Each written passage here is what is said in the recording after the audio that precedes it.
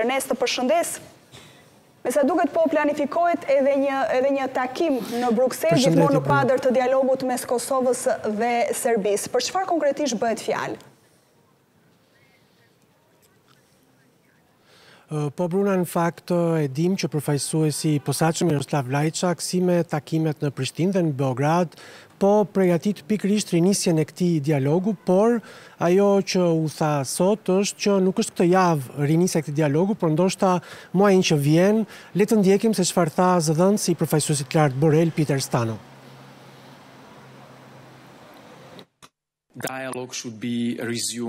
Dialogu do duhet të rinis në korrik, muajin që vjen.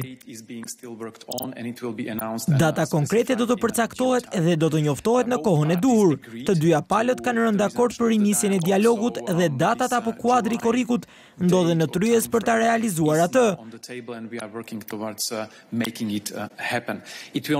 Por nuk do të ndodhë këtë javë, me që ka pasur disa spekulime që sugjerojnë se përfaqësuesit e palëve do të takohen këtë javë në Bruksel.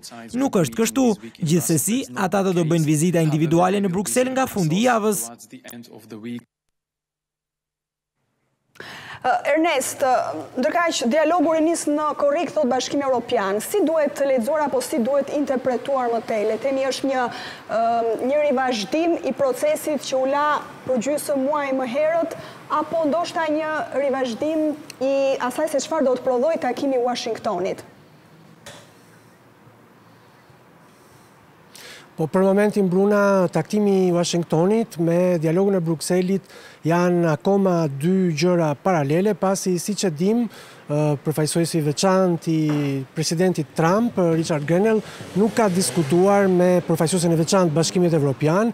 Megjithatë, BE-ja pret që çdo lloj marrëveshje që do të arrihet në Washington do t'i ndihmojë normalizimit mes dy vendeve, që duhet kalojë vetëm nëpërmjet procesit dialogut që zhvillohet në Bruksel. Dhe këtu bëhet fjalë për rifillimin e dialogut aty ku ishte lënë një dialogu shumë të gjatë dhe që vijonte prej vitit të 2011 prap për të shkuar hap pas hapi drejt normalizimit marrëdhënieve mes dy vendeve, pa të cilën pa këtë normalizim, pra as Kosova as Serbia nuk mund të kenë qasje apo antarësim në Bashkimin Evropian. Bruna?